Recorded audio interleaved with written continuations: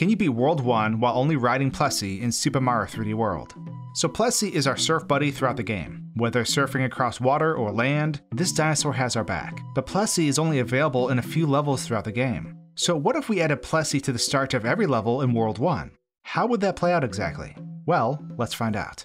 Real fast before diving in, I did want to let you all know that the full version of my video game just released and it's 100% free. Every single one of you watching has allowed me to make a living breaking video games and diving into their lore and mysteries. And for that, I'll always be super thankful.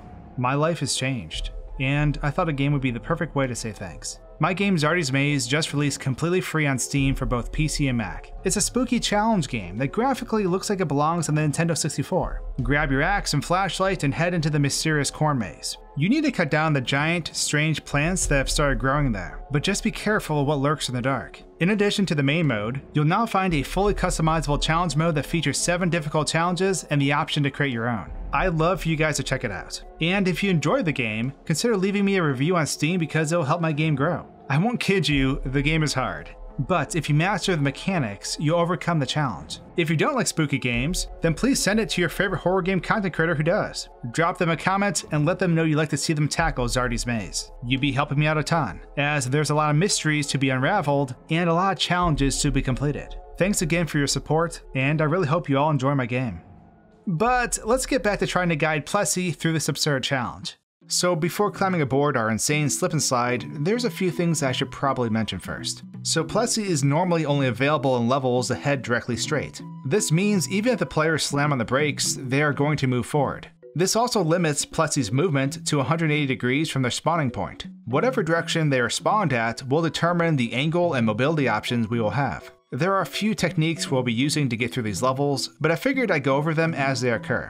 Lastly, levels are deemed completed if we can make it to the final area right before the flag. Lots of stages typically have a pipe or warp that take you to the flag area, and in a normal Plessie stage, you will have departed Plessie at that point. So those same rules apply here. Onwards to Super Bell Hill. Our goal is just to reach the end of the level, mind you. Now, I'm going to be honest. I wasn't entirely sure how all of this was going to go. This is just a dumb idea I came up with. So let's see what's doable and what isn't. Getting the angle right for old Pless was a nightmare, and Luigi died over and over again. Plessie has this big run and jump too, so if you aren't far back enough, you're screwed as well. The first hurdle we come across in Super Bell Hill is an invisible wall that Plessie can cross. It's a bit dangerous to navigate, but there is a way around. It's very easy to die though.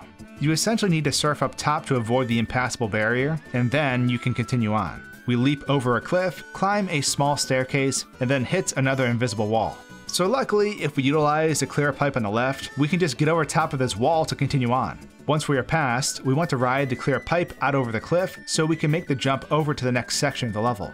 Good thing Luigi's got some boat insurance, because that fall caused Plessie some major internal bleeding. She don't quite handle like she used to. At this point, it's smooth sailing, and we make it to the final wall before the flagpole. Luigi pops off and we snag a flag. Onward to Koopa Troopa Cave, and onward to the run already being over. There's pipe transitions all over this place, so I clearly didn't think this through. However, we still had the other levels to attempt, and none of them have closed off areas like this. So let's press on. We're sticking to the main stages for this run simply because enemy fights are pointless, since Plessie can only deal damage to certain enemies. So we pop over to World 1-3 for Mount Beanpole. Heading into this level, I was feeling pretty good. It's a vertical level, so Plessie's forward movement is cancelled out. There's also a lot of platforms and other objects that act as stepping stones for a belly-flopping weirdo. We basically zigzag up the mountain while flailing like a wacky, waving, inflatable tube man, struggling for dear life. But Luigi's got the reins, and he's not giving up. The brick block jump is a bit tough because of how high it is, but we can make it with some speed. Belly flop after belly flop, we eventually reach the bridge, only to fly over the piranha plant and hurtle to our death. Okay, so Luigi gets off a little earlier this time, and we reach the flagpole. World 1-4 is normally a Plessie level, so let's give it the Mario 64 reverse water treatment and go through this on foot. Without Plessie, this level drags on. You can walk in the water like it is ground, so it's a bit weird. The level is so massive that I didn't think I'd make it to the end without more speed, so I sent Luigi to the Shadow Realm, and used Monster Reborn to bring him back as a cat. With the cat dive and swipe, I was able to gain momentum and speed up the entire process until I got to the end. I ran the clock pretty hard still, but I was able to make it to the end and clear the stage. Now, World 1-5 is tricky, so if you hop on Plessie right away, you are essentially done for. Plessie can't hit the switches to remove the doors, so you just squirm like a worm against its firm power. So, in order to clear this stage, you have to activate all the platforms with Ouija, and then walk back to Plessie and start your engine. The platforming for the first part of the level isn't too terrible, and then we find ourselves in the second half. You need the checkpoint because you'll find yourself unable to part from your doomed water ski, as it gets stuck against the door, waiting to fall to its doom. When Luigi is reborn a new man, we can move forward, and unlock all the doors in the level before getting behind the wheel again. Now, we can ride Plessie to the top of the stage. Honestly, I was worried that Plessie wasn't going to be able to make some of these jumps, but with some speed, we can get lucky and get stuck on the ledge, allowing us to slip up. And with that, we have come to the pipe that clears the stage. Another level under Luigi's belt.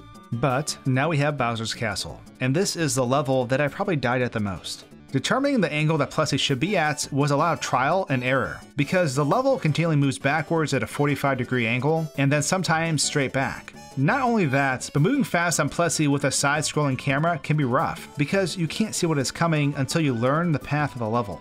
You can either go on top of the thwomps to make it across the middle section, or you can slow your roll and take the more scenic route. But the final part of this level is a bit rough to nail. I died here a lot, because I was at the maximum angle for the 180 degrees that Plessie allows.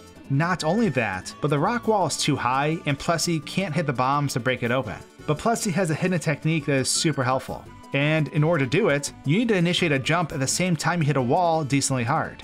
Bumping a wall bops you backwards a bit, but when combined with the jump, it allows you to bypass the normal jump height quite a bit. And once we pass this part, we're now up against Bowser.